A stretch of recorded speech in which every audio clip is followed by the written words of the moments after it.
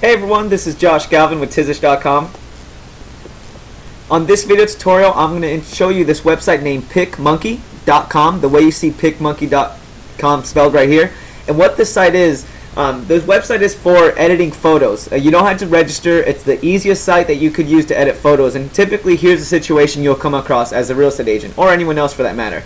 You have a photo, and all you need to do is something simple, like maybe make it smaller, or maybe rotate it a certain angle, or something very basic that you don't have to open up this huge photo editing software on your computer, or maybe you're not on your computer and you're somewhere else that you just need to quickly change something and you can't wait on your assistant or anyone else to do it for you. So what you want to do is come to this website here named PicMonkey, the way you see it spelled there, and just simply do the following. Look, no registration required. Just click on the edit photo button right here and then find the photo you want. I'm going to use this one as an example. It's going to go ahead and load it all up like this. When the first time you do this, a little box may come up that's going to ask you, choose which quality. It's up to you. Just read the quality, choose one of the options. After you choose one of the options, this is what will show up. And what I want you to pay attention to is on the left-hand side here, all the editing options. You have crop right here, which basically means you could cut. So if I click on crop photo right here, see how I could go here. Let's say I just want to cut out this middle sign right here. So all I got to do is go right here.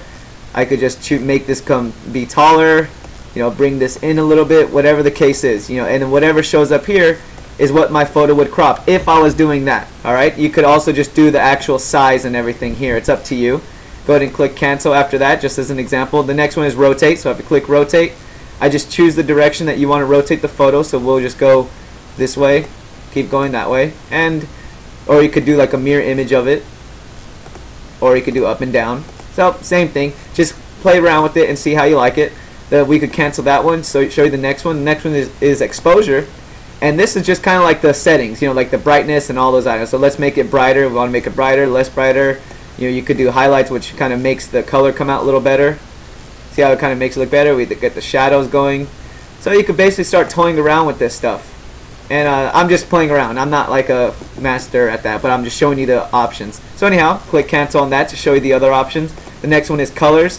Now you could just make the colors this is just like the previous one. You can just kind of work around with these little scrollers to see what you could do with the color feel and everything. And then of course the last two is sharpen, which is just like the others, just kind of make things more crisp. See how it makes that crisper the more you go, or sharp, I guess you could use that word. And then I'm going to go ahead and cancel that. And the last one is resize. The most common one you're going to need is cropping, rotating, or resizing. And resizing is very simple. What you want to do is just if you want to just use percentages, meaning if this is 100% of the photo, let's say you want to make it like half the size, just put 50, and then it makes it half the size.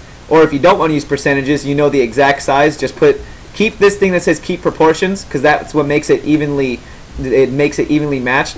But if you want, if you know the other size, go ahead and put 500 and 600, whatever the case is, and toy with the sizes. See how you like it.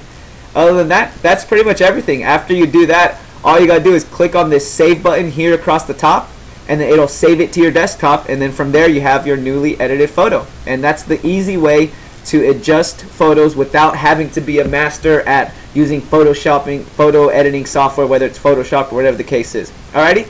Well, that's everything. If you have any questions, go to Facebook.com/Tizish, the way you see Tizish spelled here, or go to Tizish.com and check out our blog posts and read about our WordPress websites. Alrighty? Well, good luck. Take care.